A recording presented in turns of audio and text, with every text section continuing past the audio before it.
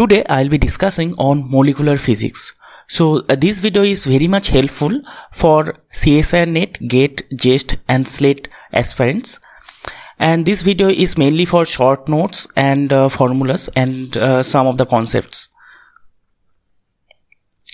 So the first thing is that the type of molecular spectra. So there are three types of molecular spectra. One is rotational spectra, one is vibrational spectra and one is electronic spectra.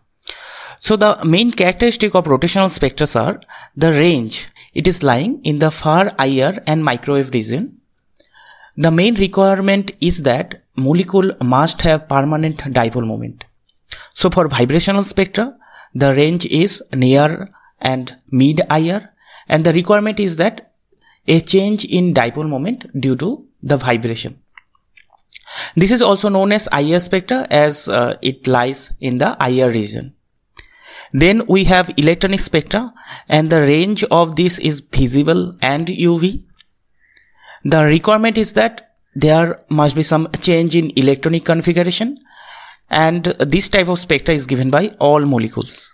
And these informations are very much helpful for GATE and SLET exam. So the first topic is that rigid diatomic molecule. So we have a diatomic molecule containing two atoms, and this is rigid. Rigid means the bond length is fixed. So the R0, which is R1 plus R2, is fixed.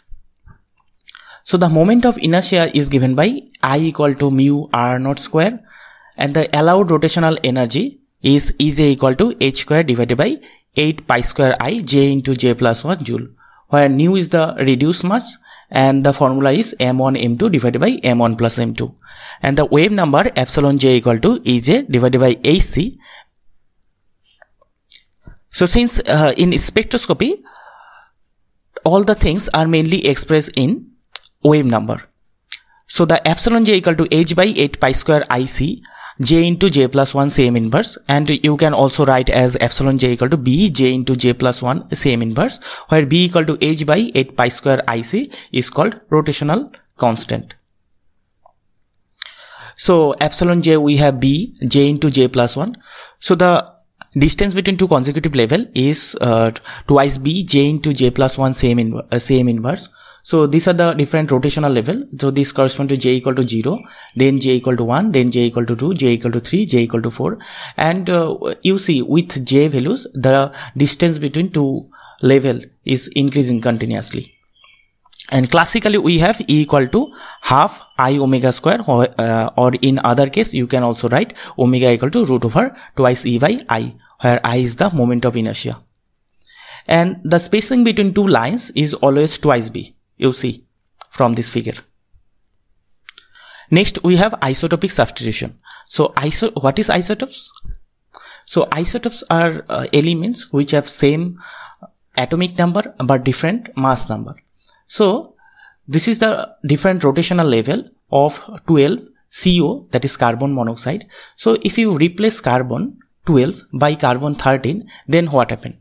So you see the mass of the carbon 13 is more than the mass of the carbon 12. So mass is more for carbon 13. So if mass is more, then I, that is moment of inertia, which is I equal to mr square. So I also be more. So as a result, in the expression of B, you see B equal to h by 8 pi square Ic. That means if I is large, then B is small. So B is small, and due to this epsilon j is also small. So the spacing between the energy level decreases. So this is the different rotational level of 12 CO, and this is the different rotational level of 13 CO. So this is the effect of isotopic substitution. And this question was asked in CSIR NET 2012. Next we have non-rigid rotator. So here we have also a diatomic molecule, but now the bond length is not fixed. So molecule has a tendency to stress due to centrifugal defect. So bond length is now not a constant. So that's why we have potential term, and due to that we have some non-rigid contribution. So this is the expression of energy, which is Ej equal to h square divided by 8 pi square I j into j plus 1 minus this term. This is due to the non-rigid contribution. So we are mainly interested in the wave number, so which is B j into j plus 1 minus D j square j plus 1 whole square, where D is the centrifugal distortion constant and B and D are related by this formula. This is actually not formula, this is an approximation. So D equal to 10 to the power minus 4B. And this is the different rotational energy level for rigid rotor, and these are for non-rigid rotor. And you see, for non-rigid case the energy is decreases due to the negative term. Next we have vibrational spectroscopy. So in case of vibrational spectroscopy, the oscillation frequency is given by nu naught equal to 1 by twice by root over k by nu, where k equal to force constant and nu equal to reduced mass. And this question was asked in GATE 13. Next, the vibrational energy is EV equal to V plus half h nu naught joule, and in terms of wave number is epsilon V equal to V plus half nu naught. Then we have anharmonic oscillator. In real case there is some anharmonicity, so this does not obey Hooke's law and this is deviate from harmonic behavior. So this is the energy versus bond length is shown, and as a result you see there is some deviation from the harmonic behavior.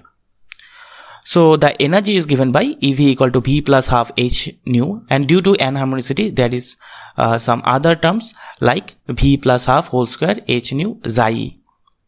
And in terms of wave number you can write it as V plus half nu e bar minus V plus half whole square nu e bar xi e, where nu e bar is the equilibrium oscillation frequency and xi e is called anharmonicity constant, which is nearly 0.01.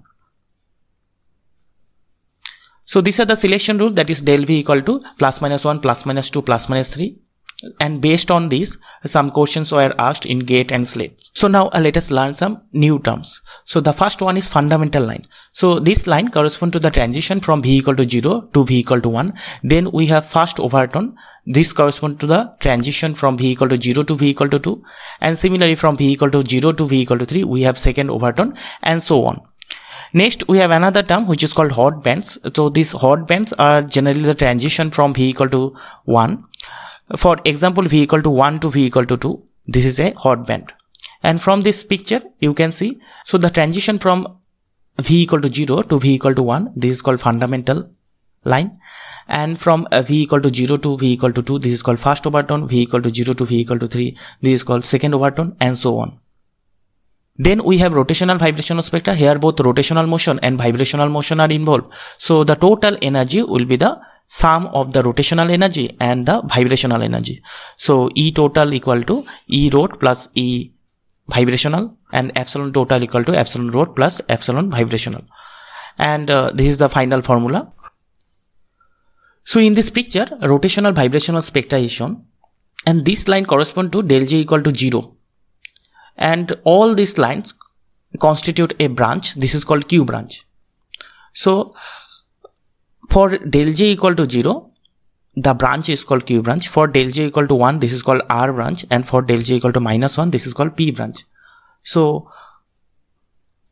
this is the J equal to 0 level, and the line corresponds to J equal to 0 to J equal to 1. So del J equal to plus 1. Similarly, this is J equal to 1, and this is J equal to 2, and del J equal to plus 1. So all these lines are correspond to del J equal to plus 1. So that's why this constitute the R branch, and similarly this constitute the P branch. Next we have some important formulas. So for anharmonic oscillator, maximum number of level is obtained by dEV by dV equal to 0. That means you have to do the derivative of EV with respect to V and then find the V. And this question was asked in CSIR 2014.